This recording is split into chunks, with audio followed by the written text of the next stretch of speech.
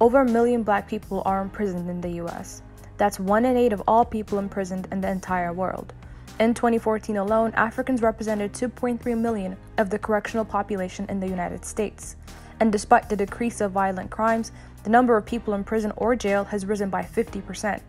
Nearly half, 46%, of people incarcerated in state prisons in 2015 were convicted of nonviolent drug, property, or public order crimes. When it comes to arrests related to marijuana possession, even after its decriminalization or legalization, Africans still remain the primary targets of those arrests and incarcerations. The mass incarceration of African people breaks up families and removes African men and women from our community during our prime productive years. The prison system in the U.S. is modern-day slavery, where the forced labor of African people makes millions for the government and corporations. Prisoners continue to be used as free labor today, with African prisoners in California being used to fight the colonial forest fires that have been ravaging the West. With the privatization of prisons across the U.S., libraries are closing and access to information from the outside world is increasingly denied to our brothers and sisters behind bars. With the coming of the COVID-19 pandemic, incarcerated Africans now have to deal with fighting the disease as well as the system that dehumanizes them every day. As of August 2021, more than 400,000 incarcerated people have tested positive for COVID. For example, in Missouri, a state where a third of the prison population is made up of Africans, African prisoners accounted for 58% of positive tests. African prisoners have been the most neglected because of this colonial virus.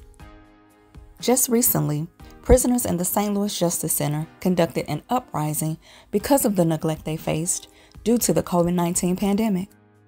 St. Louis prisoners' trials were delayed or simply ignored, and prisoners with COVID were not getting the proper care they needed, and the prison staff did not care to quarantine those who were infected. This uprising is only one example of prisoners trying to get the message out that this system does not care for African prisoners like them. This is why the Burning Spear newspaper is critical, because Africans cannot rely on this system for mental sustenance. At its inception, the Burning Spear newspaper has been about supporting and liberating incarcerated Africans. Since its first full print issue, the Burning Spear newspaper has always shipped free to any prisoner who requested. The Burning Spear newspaper is a lifeline to thousands of Africans in prison who pass the paper from cell to cell until it falls apart. The Spear ends the isolation of African prisoners, connecting the African nation around the world. We depend on donations from people like you to pay for the monthly subscriptions that they cannot. Today, the Burning Spear Sponsor a Prisoner Fund ships newspaper to over 600 prisoners at 150 prisons. The Spear is shipped in much of the South, East, Midwest, and Western states. In Texas alone, the Burning Spear newspaper is mailed to 13 prisons every month.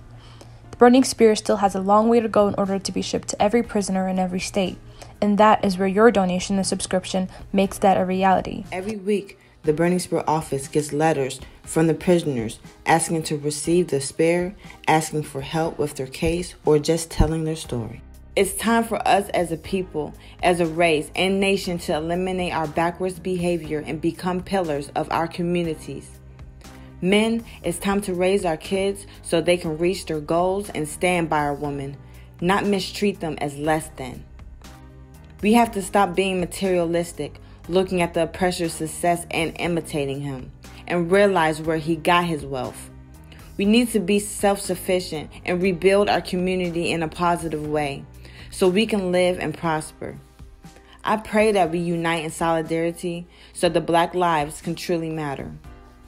My name is Mwalim Shakur, and I'm an imprisoned New African revolutionary who's been held captive behind enemy lines for 17 years. I'm a father, grandfather, son, uncle, cousin, and brother who wants to see us thrive and prosper the way our ancestors fought and died for us too.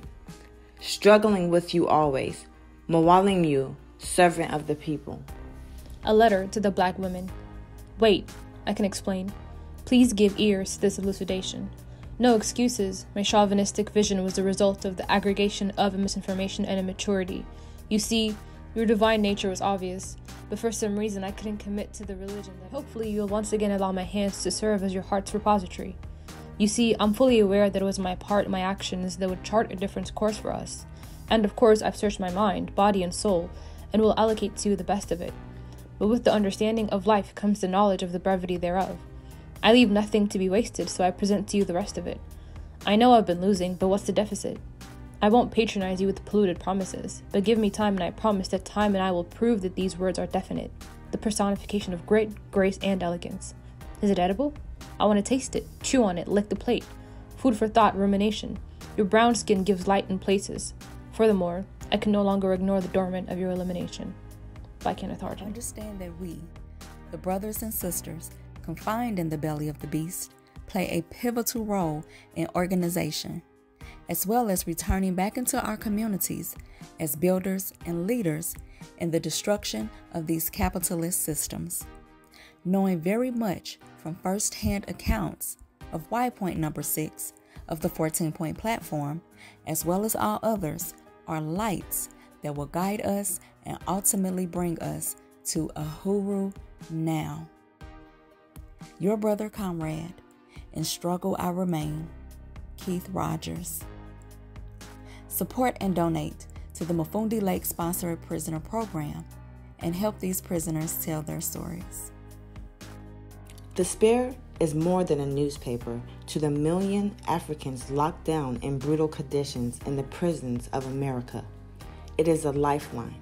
Sponsor a prisoner today.